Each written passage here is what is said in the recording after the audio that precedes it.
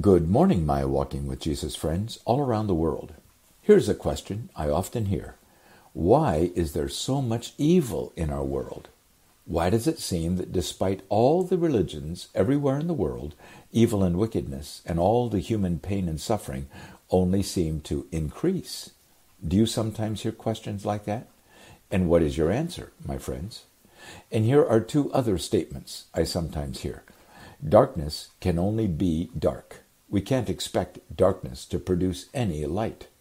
Or here it is another way. Evil can only produce evil. We can't expect good to come out of evil. I wonder what you think of those statements, my friends.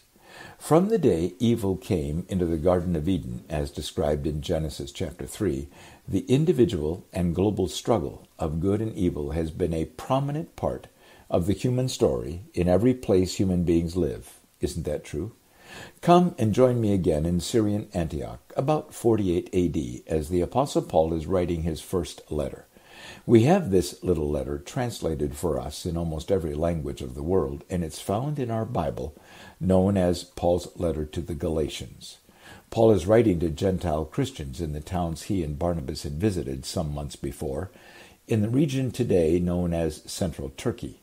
As we settle into our places to watch and listen to Paul as he writes, I imagine Paul has just closed the door to his little house, in part to get some quiet since there's so much noise outside his house.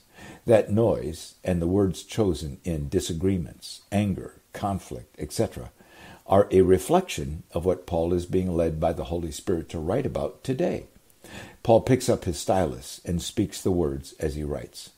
The acts of the sinful nature are obvious. Sexual immorality, impurity and debauchery, idolatry and witchcraft, hatred, discord, jealousy, fits of rage, selfish ambition, dissensions, factions, and envy, drunkenness, orgies, and the like. I warn you, as I did before, that those who live like this will not inherit the kingdom of God. Galatians 5:19-21. Now that is quite a list, isn't it, my friends? May I ask, as you consider the society in which you live, no matter what city or country you call home, do you think Paul was being fair as he used those strong words to describe the evidence of the human sinful nature on display in your city? Look closely at the list and you'll see the words are separated by semicolons, which seems to identify categories of evil. Remember, this weekend we looked at Galatians 5:16-18, in which Paul very clearly described the spiritual conflict every person lives in everywhere in the world. The sinful nature desires what is contrary to the Spirit of God, and the Spirit of God desires what is contrary to the sinful nature. They are in conflict with each other. What Paul calls the sinful nature is the normal, natural human nature we are all born with, no exceptions.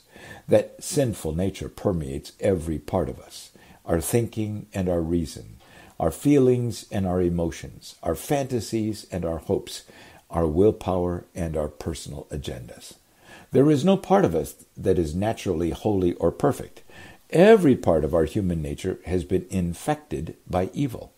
Every family, every school, every police force, every community, every nation attempts to put in place rules and codes of ethics and moral values and expectations which try to curtail the expression of that evil in our words, our attitudes, choices, actions, and behavior. But alas, we can't build courtrooms or prisons fast enough. We can't find and elect honest politicians fast enough. We can't hire and train police and judges fast enough. And sadly, all of them have sinful natures of their own, which skew their ability to make or enforce the laws with justice and fairness. We are a doomed human race, imploding in our own selfishness, greed, deceitfulness, injustice, immorality, and every other form of wickedness. There is no hope for us, for we cannot fix our deeply rooted sin sickness, which is consuming every person. Do you agree?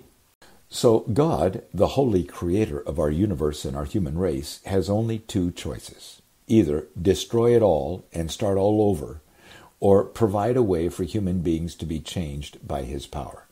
Of course, aren't we grateful? God has chosen to do the latter, and Paul has been reminding us in this letter that he is writing that when God had determined it was the right time, God sent his Son, Jesus Christ, God the Son, to explain God's truth about all this, and then die an atonement death so God could forgive repentant sinners and transform them with a new spiritual nature and the indwelling Holy Spirit, so they could actually live God-honoring lives. And so Paul next writes some of the most wonderful news, the glorious description of what these God-transformed people are like. I wonder if you've ever encountered people who have these attributes as Paul writes them. But the fruit of the Spirit is love, joy, peace, patience, kindness, goodness, faithfulness, gentleness, and self-control. Against such things there is no law. Galatians 5:22 and 23. You'll notice each of those powerful descriptors are words Paul is saying are the product, the fruit, the evidence of a person living under the strong influence of the Holy Spirit of God. Remember, Paul had written that the sinful nature desires what is contrary to the Spirit of God, and the Spirit desires what is contrary to the sinful nature.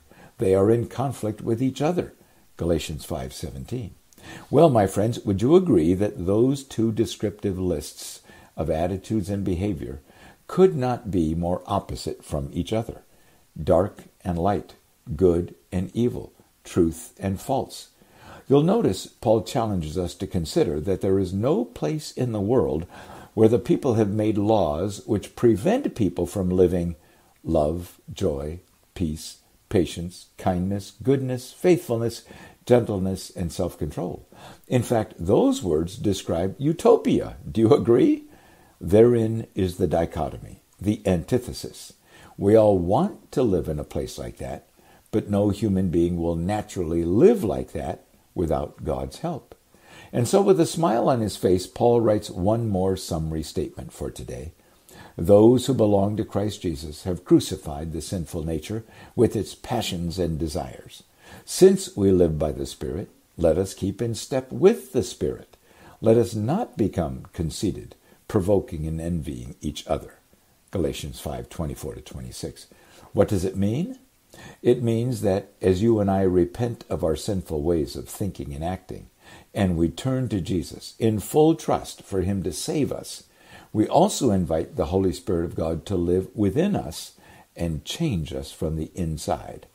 That's what it means to belong to Christ. In our repentance, we abandon, we reject, we seek to uproot that sinful nature from within us. And we seek to fill our hearts and minds with God's truth and yield our hearts and minds to every work of holy transformation, sanctification. The Holy Spirit is working in us as new creations in Christ. Now that is all so powerful. We need to pause with Paul right here.